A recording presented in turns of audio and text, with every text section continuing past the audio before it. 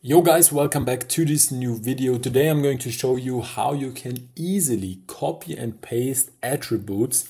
Like for example, you have here a small color mat and you want to have it like this, but you don't want to like do everything manually. Like you have all of the small ones and you have one big one, but you don't want to do this all the time and copy and paste it like this, or maybe go here and then go here, and you don't have to do this for everything, for every color mat manually. So this would be finished now, but it takes some time, and there is a way to get this faster. So go to Command Shift K, Command Alt K, Command Option K, then go to Attributes.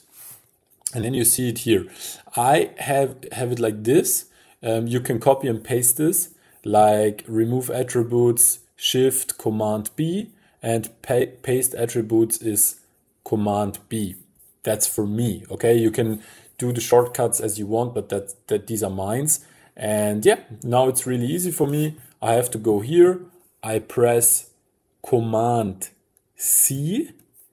Like I normally copy everything, Command C, or right click and copy. And then I go here and just press Command B. And now just enter and everything is the same now.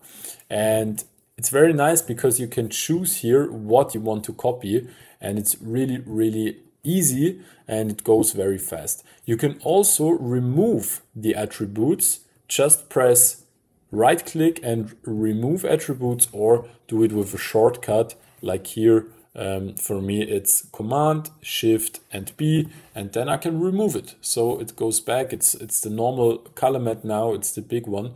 And yeah, that's really easy.